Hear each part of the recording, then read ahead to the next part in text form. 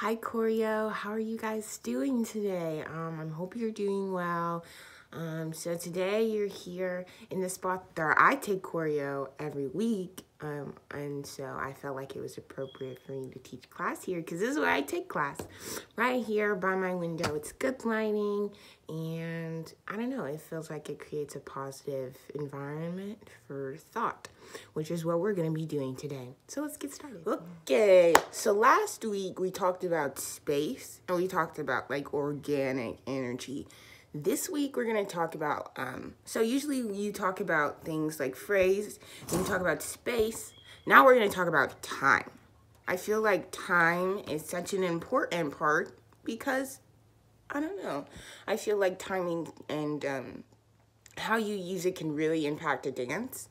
You know, think about it. If things are moving fast the whole time, where is the dynamicism? If things are moving slow the whole time, where is the dynamics? You know, you want people to watch and you want people to connect. And so I feel like using your time wisely is an effective way to improve your choreography, right? So let's talk about time a little bit, right? I'm going to be reading to you from my book. So, time. Time as flow, time as order. It evaporates during involvement, pleasure stagnates during worry, waiting, pain, and teases in anticipation. Freezes in design, sculptures and paintings, fragments in dreams and memories. Time as an ordering force provides a matrix within which things can be coordinated, measured, and calculated.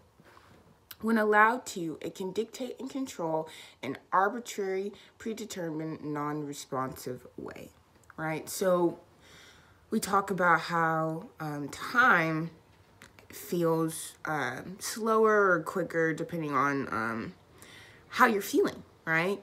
So, because you know, when you're sad, you feel like things last forever and time is moving so slow. But like when you're enjoying yourself, time speeds up, right? But it's really all at the same time.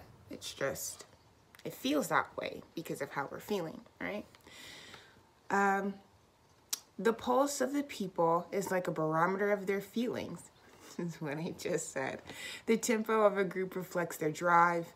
Their rhythms often reflect their style. The choreographer has all of these as his tools. The combination of them is what distinguishes different styles of dance, right? Okay, such as flamenco, Balinese, jazz, the pulse of the townspeople in Charles Weidman's Lynchtown, and of the Furies in Martha Grant's Night Journey show. How can they be put to powerful use? Yeah. So, all right, so the last two things I'm gonna talk to you about are tempo and momentum. Yeah, I have a little improv exercise to go with tempo, so we're gonna work on that. But tempo is important as well. What feels appropriate for the emotion and like thing that you are trying to convey, yeah?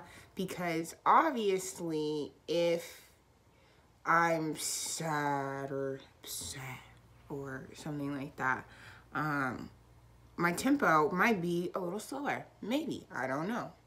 And this can also like vary because you can also like surprise the audience. But if you're trying to relay what you're trying to relay, you want to be as specific as possible, right?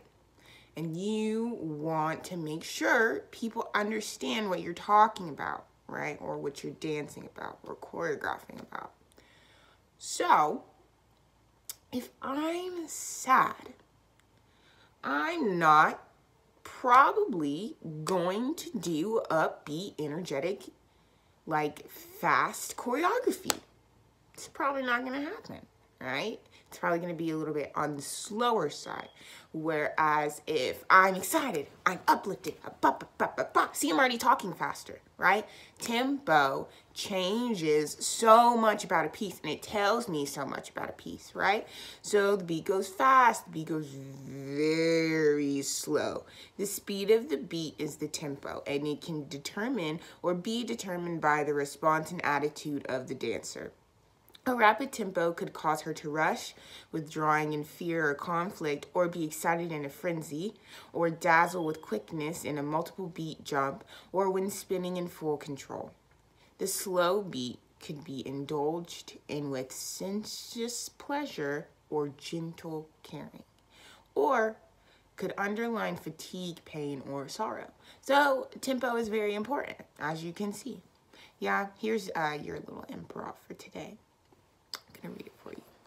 Lots of different types of fast. There are also many reasons to be fast. You are late, hysterical, afraid, or you love moving fast, in control, or maybe even out of control. Pick what you want and play with it. Take time to experiment with different kinds of fast and different motivations for fast.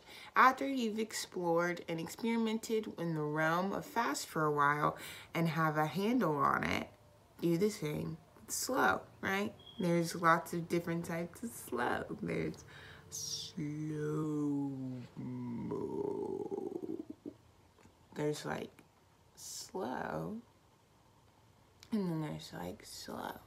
You know, there are lots of different types of slow. Slowness can be soothing, or it can drag us down in depression, hurt, sadness. Use the images you choose and work with it. Slowly. Try several different moods and attitudes towards slow. All right, last thing we're gonna talk about is momentum, all right? Momentum comes to the beat. When the tempo constantly increases, accelerando, or decreases, retardando, it produces intriguing phenomena which can be used effectively in choreography. Increasing speed has its uses: a chase, the building intensity of a fight, or the simple speeding up of a movement or phrase repeated many times. It has produced many a flashy, tour de force ending. Slowly winding down or dying out can also provide endings, weakenings, or contrasting preludes to high points, right? How do you have fast without the slow, and how do you have slow without the fast? Yeah, you have to figure out how to balance them.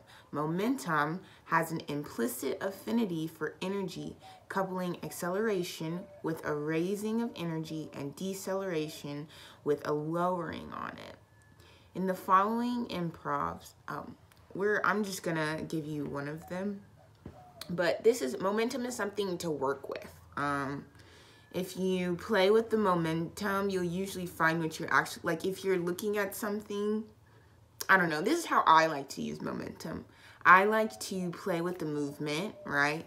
And do it a few times and change the momentum, because usually the first time you do it, it's not what you really want. But if you keep on playing with the momentum, maybe I want it fast. Maybe what would this look like if it were slow? And like, it really helps evolve and like it helps click things into place, really. Playing with the momentum and the speeding and like the timing of things can really change your piece. It really can. It can take it from 2D to 3D, just like that, you know? So if you are ever like, I don't know how I feel about this, like play with the speed, yeah? I like to do that sometimes. But your last little improv thing, super short, to the point. It's what the exercises, like the category of exercises, short and to the point. Try a movement starting slow and strong. As you get faster, become weaker and more gentle. Yeah, play with that. Play with that for, I don't know, as long as you want to.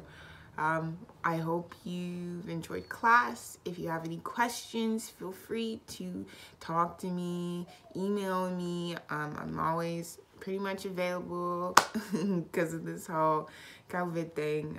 I always got my computer and I'm more accessible. So let me know if you have any questions. I love you guys. I miss you guys. I hope you're having a wonderful day, and bye.